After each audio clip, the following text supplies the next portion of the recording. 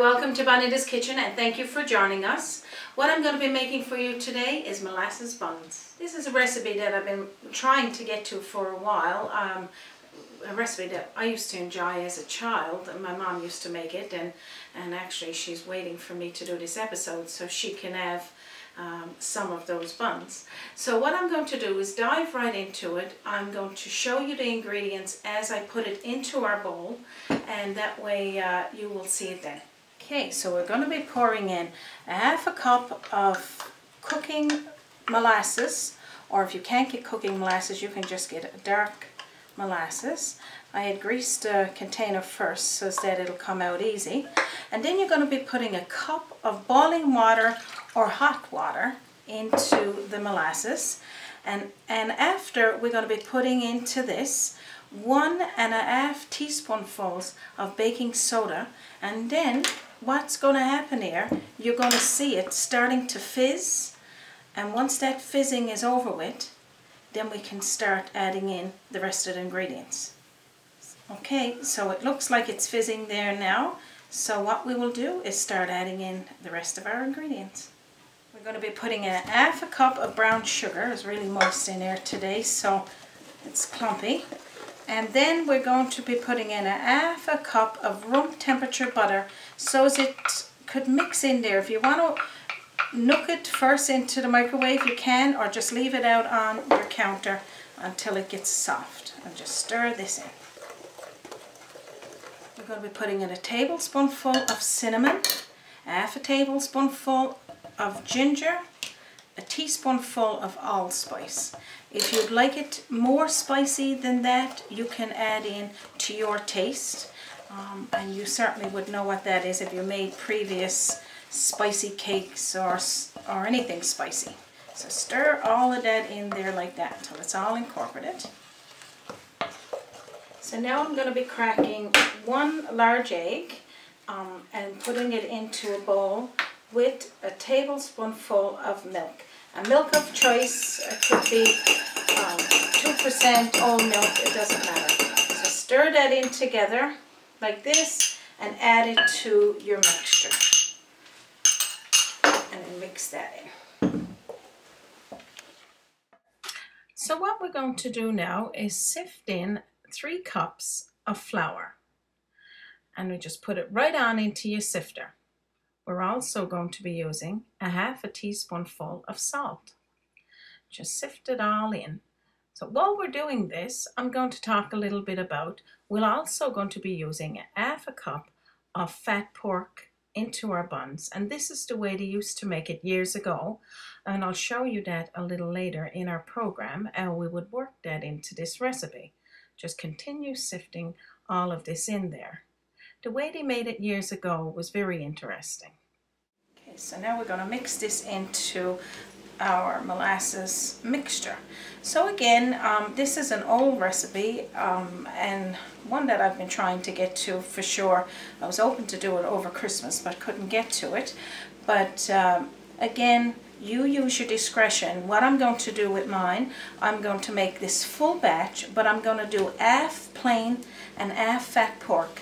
And I'll show you what that looks like as we get to it. But just continue mixing this all together with the spoon, and then after we're going to work it together with our hand.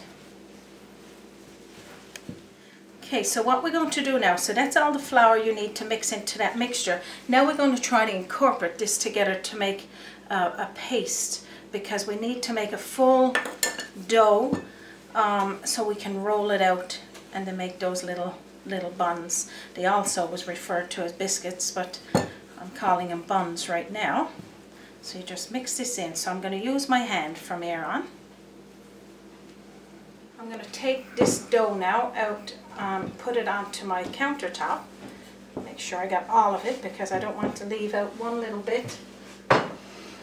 So just before, or the clip before, I used a quarter of flour just to kind of mix it together, to form it together.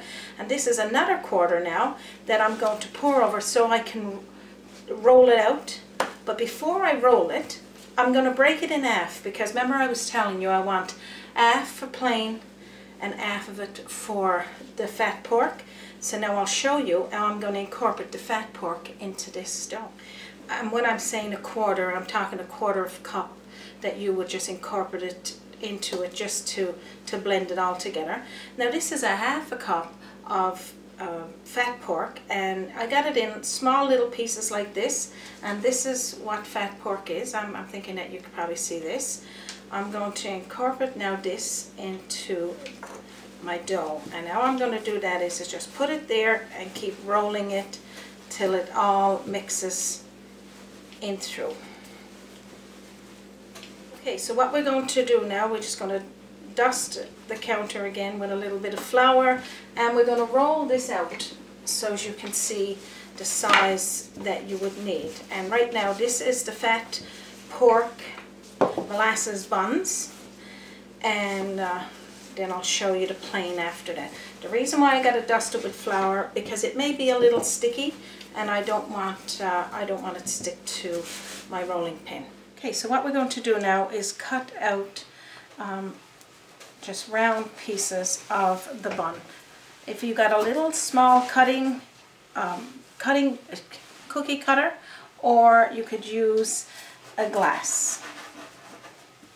So when you cut it, just put it out onto a cookie sheet with parchment paper on it. This way it's not going to burn. So keep cutting them until you've got them all done. After you cut them out, you're going to have a little bit left there, so you're just going to re-incorporate it together. Just pinch it all together and then roll it out with your rolling pin to make an extra couple of buns. Should be about 12 in each batch, unless you want to go with a full batch of just the one kind. You can do about 12, but if not, it'll be 24 all in total.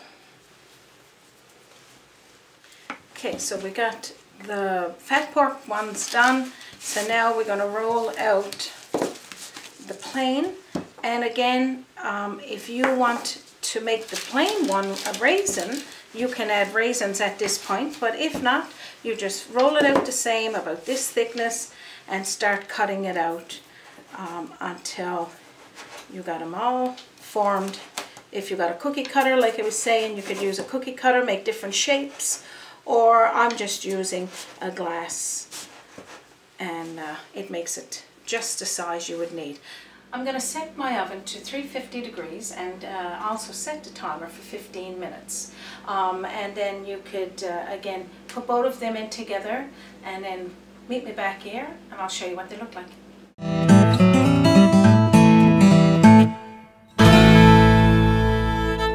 Welcome back to Bonita's Kitchen. Our buns are now done.